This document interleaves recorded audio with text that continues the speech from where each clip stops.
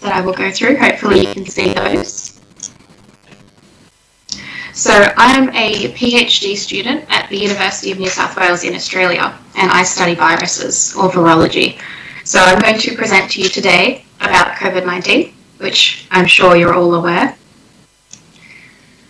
So I will start at the beginning with what is a virus.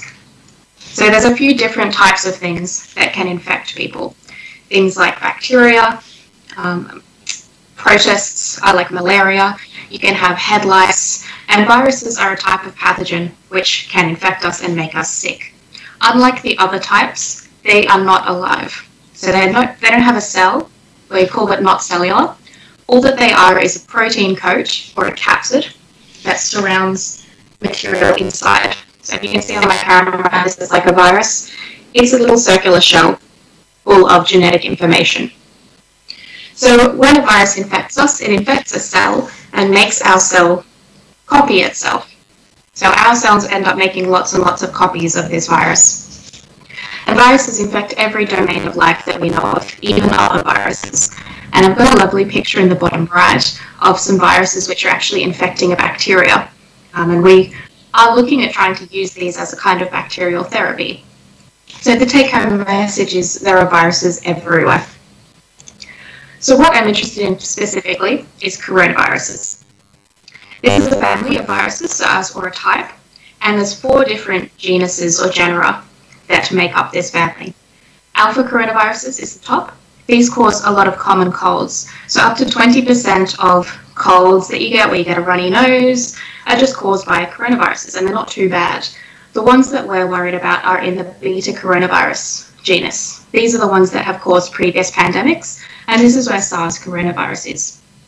There's also gamma coronavirus and delta coronavirus, but these tend to infect birds and wildlife, and we don't worry too much about them.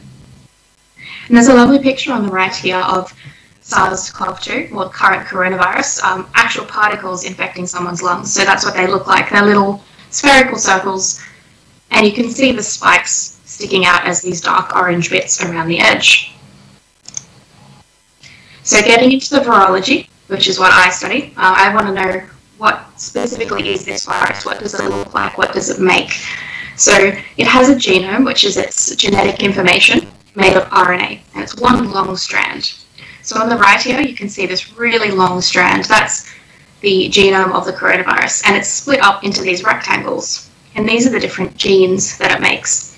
And you can see on the picture on the left, they've color-coded the genes to how it actually assembles into a virion. So, for example, this little green bit on the end, the N, that is what encapsulates the genetic information in the nucleocapsid. The S in yellow is the spike protein, so that's that yellow bit that sticks out from the surface. And then the ORF1A and 1B are what replicates it. So it's actually quite a complicated virus when you get down to it, compared to other ones like poliovirus that's a lot simpler than this, which means it's quite tricky to treat, and we'll get to that a little bit later. So for a bit of context, we have had past coronavirus pandemics. We've had SARS, or severe acute respiratory syndrome, in 2002 to 2004, which was first identified in China and infected over 8,000 people. Following on from that, we had a MERS pandemic, or Middle East Respiratory Syndrome, in 2012. And the Middle Eastern Respiratory Syndrome is thought to have come from bats, and then to camels, and then to humans. And SARS-1 is thought to have come straight from bats. And what we're looking at now is SARS coronavirus 2.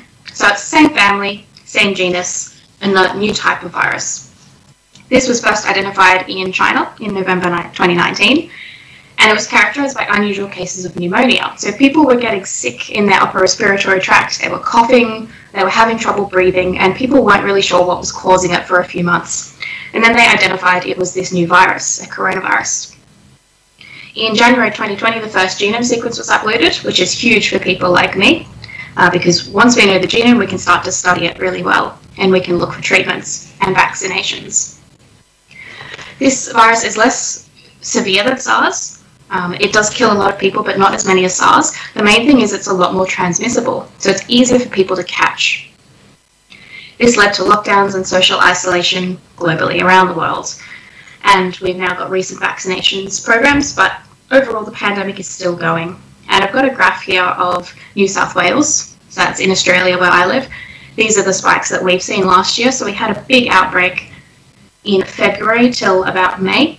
That was stopped when we went into isolation and lockdown. So we had to stay in our homes and we couldn't go outside, and that is what helped with that. We had another small one in July, and we actually have one at the moment right now, so we're in lockdown too. But without many treatments or many preventions, the best thing we can do is wear masks and distance. So how can we improve that? Okay, a bit on the symptoms. You probably know about this already, but it primarily infects the lower respiratory tract. So that's like your lungs, not so much your nose and your mouth. So you don't tend to get a runny nose or anything like a head cold. You tend to get symptoms lower down in the chest.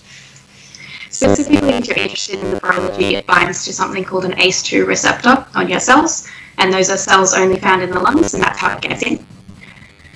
And it can lead to more severe symptoms throughout the body if it spreads, like blood clots, myocarditis and pericarditis, which is swelling of your heart, which is quite bad, loss of smell and taste, and long COVID.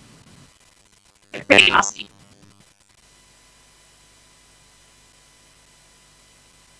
All right, how does it infect people? So it's transmitted through direct contact. 80% of transmissions are through this. So this is people shaking hands or coughing on each other, or even just talking close to each other can spread it. It can also be spread through indirect surfaces. So if you cough onto a keyboard or you cough onto a book or a table, someone comes afterwards, touches that table and then touches their face, that can also spread it. And that's 20% of transmissions are from that. And also fecal oral route. But the good thing that we know about coronavirus is it's got a viral envelope, which is a protective shell that's actually quite delicate. It's made of fats. And this is prone to desiccation or dehydration. So if we can dry out the virus, we actually inactivate it. So we know that dry, hot environments like deserts, it's not going to last very long outside of the human body. If we put it in the full sunlight, the UV will destroy it. And it also means that alcohol or detergent like hand wash will also destroy it because it's got this delicate envelope. That's quite useful. Okay, so we're looking at where it came from now. It probably originated from bats, because looking at SARS-CoV-1 and MERS, bats were where the original coronaviruses came from. And people have actually looked in bats for similar viruses have found a lot of coronaviruses there. So we know that bats carry them, and it's quite probable that the coronavirus did come from a bat to humans. People think that it also might have gone via a pangolin, which is this strange-looking mammal that's got armor plates on it. Definitely could have. But the problem is it's been so long. It's been almost 2 years now since 2019. It's going to be hard to figure out where it came from the more time passes. And you may have heard the lab leak theory that maybe some scientists in China released it on purpose. There's not much evidence on this. I'm not saying it's not true, but there's not too much evidence yet. And I don't know if we'll ever know, honestly, now that it's been so long. And just to show you a tree, so this is called a phylogenetic tree, and we work with a lot of these in virology. And it shows you the relationship of different viruses together. So anything that's in a cluster, like this top little group, they are all related. And this is the second group, those are all related. I hope you can see my cursor. Oh, my, so I'm pointing. The red one is SARS-CoV-2. And if you look at the sequences, it's hard to read, but the one above it and a few below it, these are bats sequences. So this tells you that the most related viruses are bats. That's a bit of evidence saying that it probably did jump from a bat to a person rather than being genetically engineered. Okay, that's all the heavy stuff on coronavirus. Now I'm going to talk about prevention and treatment. So, as I mentioned before, the way that we're preventing it in Australia mostly is just through wearing masks, through staying distance from each other, disinfecting hands, not crowding together, trying to avoid buses and trains and things like that. What we ultimately want to do is have a nice widespread vaccination system, because vaccination, while it doesn't stop you from catching it, it means that you get less severe symptoms. So if you were going to catch it and die, if you're vaccinated, you might catch it and just get a cough instead, which is much better. And it means you've got less chance of passing it on to someone else. So that's the way that we're going. So a bit on how a vaccine works. If you have never heard of a vaccine or how it works before, this is a bit of a crash course, but it teaches your immune system to recognize a pathogen. So the way the immune system works is you get infected with something, and your body takes about 2 weeks to understand what it's infected with. So say it gets a virus like this, 2 weeks later, it will recognize, okay, I need to look for something blue, and I need to look for something spherical, and I need to kill it. So that's fine, but if the virus kills you before that 2 week period, you're in trouble. So a vaccine is a bit of a shortcut. You inject this blue thing in and you say, watch out for this, and it means that as soon as you're infected with it, you don't have to wait 2 weeks, your immune system will fight it straight away. And you can usually clear it a lot faster than if you're not vaccinated. So it lets your body identify the virus faster, your body can react faster, your body will clear the infection faster, and you'll get less severe symptoms. So you're probably not going to die if you've been vaccinated. And there's a few different ways that we can make vaccines. So this is to list a few of them. This is covering technology from the last 20 or 30 years. The main way that we used to make them is by actually inactivating the virus. So we grow a lot of virus, or grow a lot of coronavirus, we then kill it or deactivate it, and we'd inject the virus into your body. That was quite expensive, and it didn't work that well. So the next thing we tried to do was an attenuated virus. This is like a weak version. So you have a coronavirus, you take it from a human and you put it in a monkey, for example. You grow it in the monkey until it can't infect human cells anymore, so you've weakened it, then you use that as a vaccine. The danger to that, or with that, is that if it mutates back, it can actually infect us. So that's quite a dangerous one. We don't use attenuated viruses too much anymore because they're still alive. Viral subunit is quite a common one. So if you remember the spike protein, I'm just going to jump back. What we're going to be talking about is this one, this yellow one. This spike protein is what our body sees when we're infected. So that's what we want to make a vaccine against. So you can just inject that protein, and then your body will learn to recognize it. And that's what subunit vaccines do. What we're going to be looking at is viral vector and mRNA. These are two relatively new vaccine technologies which are used in coronavirus vaccines. So the top one, viral vector, is in the AstraZeneca vaccine. The messenger RNA or mRNA ones are the Pfizer and Moderna vaccines. So they work in different ways. This lovely little infographic which explains it, so I'll briefly go over this. So you have the virus at the beginning. We want to make this spike protein to teach our body what the spike protein looks like so we can be protected against it. The first and simplest way to do that is protein-based. So spike protein is purified and you just inject that. That results in your body making antibodies. That's what we want. The second, which is what the AstraZeneca does, is you take the gene for the protein. So you're not actually taking the protein, you're taking the instructions for how to make the protein, packaging it inside a virus, and using that to get it into your body. So instead of us putting the protein in, we actually teach our body how to make the protein, which results in antibodies being produced. The third way, which is the messenger RNA or mRNA vaccines, so this is Pfizer and Moderna, we put in RNA, which encodes for the spike protein, and again we make our body produce the spike protein. So briefly to go over the benefits, the bottom two are the best. The bottom one is the best, definitely messenger RNA. This is one of the first vaccines that's ever used it. I think we're going to see a lot more mRNA vaccines in the future because it's a great technology. Instead of just injecting 1 or 2 spike proteins, we teach our body how to make it. So our body can make 100 to 200 spike proteins, which means it's going to make a lot more antibodies at the end of it. So that's prevention, which is great, but if you've already got coronavirus, a vaccine is not going to help you. There is a difference between a prevention and a treatment. So treatment is what we use is something called antivirals. So they're like antibiotics, but they treat viruses instead. There are some experimental drugs that have been trialled. I've got a list of them here. But these were all repurposed. So what that means is they were drugs to treat something else, like influenza, and people basically said, okay, why don't we try it on coronavirus and see if it works? They They kind of work, but not really. They're not custom made for coronavirus. They're never going to treat it that well. So what everyone around the world is doing, and part of my lab as well, is trying to make an antiviral to treat specifically coronavirus. So the two types of antivirals that you can have are ones that target the immune system. So it doesn't matter what you're sick with, they're going to upregulate the immune system. This means that you're going to feel quite ill, because when you get a fever, that's your immune system reacting. If you upregulate that, you're going to get an even worse fever. But it does work. However, there's lots of side effects, and it's usually a long treatment plan. So if you have an immune system antiviral in a little pill or something, you often have to take that pill 3 times a day for about 12 weeks, which is a long time to get rid of a virus. What we ideally want to be looking at developing is an antiviral that targets the virus itself.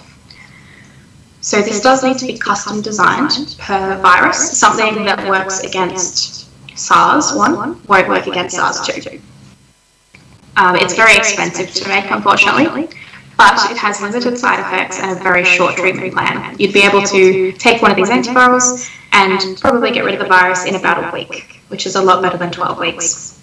So that's what we're trying to do at the moment, and it's probably going to take a few years, but fingers crossed we'll get the first one out next year, and that will obviously change quite a lot of patient outcomes. Okay, so looking ahead at the next few years, sorry if this was a bit of a crash course or intense, I wasn't sure how much you knew about viruses, so I thought I'd go through everything, but that's a bit of a summary of what we're up to so far. So what can we do now with all that information? We need to be a little bit more preemptive about pandemics. This is the 3rd coronavirus pandemic in 21 years since the year 2000. We're definitely going to have a 4th, a 5th, and a 6th. So what can we do to stop these or catch them in time? One thing that a lot of people are focusing on is looking for the virus before it gets to humans. So when it's a pandemic, it's already reached humans and it's spreading. Can we catch it at the point before it has jumped from bats to humans? So what this involves is something called viral discovery, where you take bats, you can take either organs from them or fecal samples or swabs and sequence it and look for new viruses. Can we find a new coronavirus and maybe make a treatment before it's even a problem? That would be great. We also want to research into viruses and trends. What makes a good pandemic virus? Can we identify that every single pandemic virus has this thing in common? And then we can use that trait to look in the future. So for example, does every pandemic virus always have the same type of spike protein? If so, let's go searching for that spike protein and maybe we can find the viruses before they infect us. And the last thing we can do is we can continually monitor or set up these monitoring systems to try and catch these pathogens. So that's what one of our labs is doing at the moment. We are doing something called wastewater surveillance.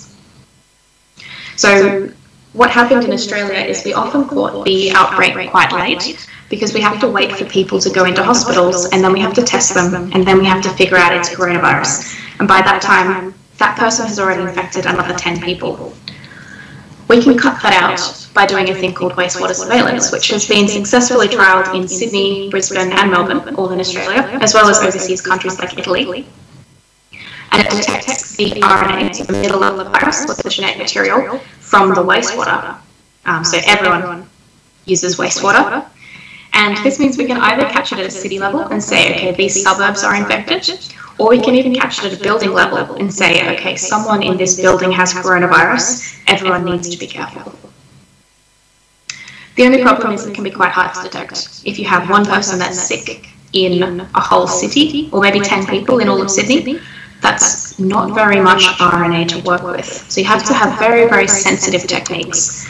So there's a lot of work going into improving this science. Okay, and just to wrap everything up, in the next few years, unfortunately, COVID is going to be here to stay. It's not going away anytime soon. We don't have treatments yet, and we've only just got vaccines. So we've got at least another 3 or 4 years of this. We're going to have to keep developing vaccines. As you know, there's different variants. So we started with alpha and beta variants. This year we had the Delta variant involved, which the vaccines are not as effective against. So we're going to have new vaccines developed each year to counter the variants. But it's probably going to lose severity and become more like a seasonal flu. So over time, you're going to have less people dying of coronavirus, and it'll be more like, oh, I need to take a month off or 2 weeks off work because I have COVID, and everyone will say, okay, that's okay. We'll get used to it. Okay, so that's everything I have prepared. To summarize, if you're interested in coronavirus and COVID, it's a very interesting field, it's very relevant. If that's something you think you want to do in the future, there is a lot of opportunity to research it as a scientist. There's antivirals, vaccines, the virology, you can find new viruses in bats, you can go look at the evolution of viruses. It's a huge field that is great for both people studying biology, chemistry, and also computer science. We need a lot of people to analyse it. So if you're interested in more about this, you can reach out to me. You hopefully have more details from this. So I've done a presentation on coronavirus, but I also research viral fossils in human genomes and what they do for us. So viruses have been around throughout our evolution and they've helped us along. I want to know what they're doing now. Do they help protect us or not? Or do they help hurt us? I'm involved in discovering new viruses and in antiviral development. So if you're interested in any of that stuff, I've got some social media. You can send questions through. Yeah, that's everything that I had. Okay. So if you have any questions now, I'm happy to take some. Otherwise. Okay, thank you, Emma, for your presentation. It was really informative. And if anyone, any school, participating school has any question, please ask.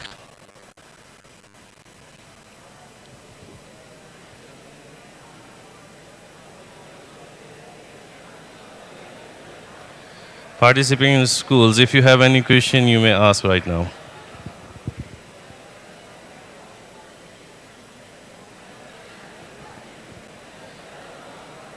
Any question?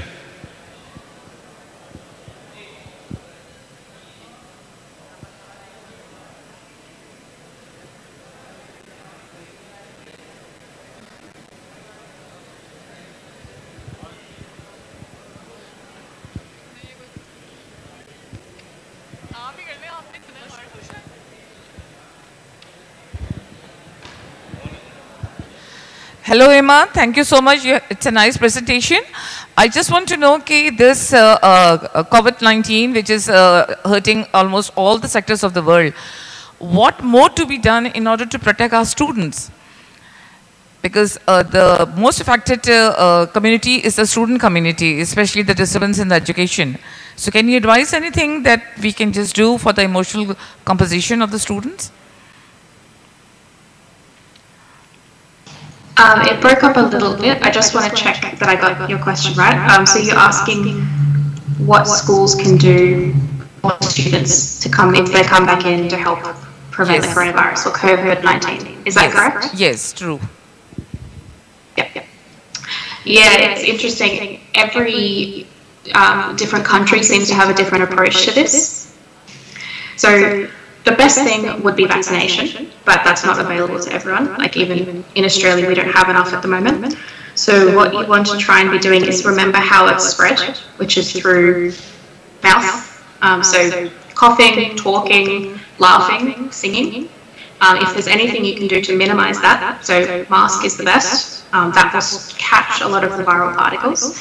And remembering that the virus envelope is quite easy to destroy. So it can be destroyed by sunlight, by heat, and by disinfectant. So if you want to stop it spread, the two main things are watch your mouth, cover it in some way with a mask or something, and wipe down surfaces and wash your hands. That's the most effective way to stop it in confined spaces. And sometimes that's the best you can do. Okay, thank you so much. No problem.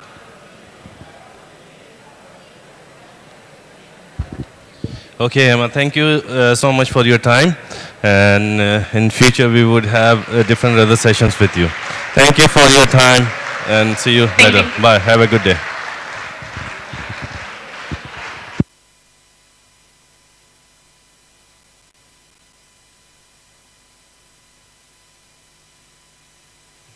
Thank you so much, ma'am. It was a really informative and effective presentation. Technology, like art, is soaring exercise of human imagination.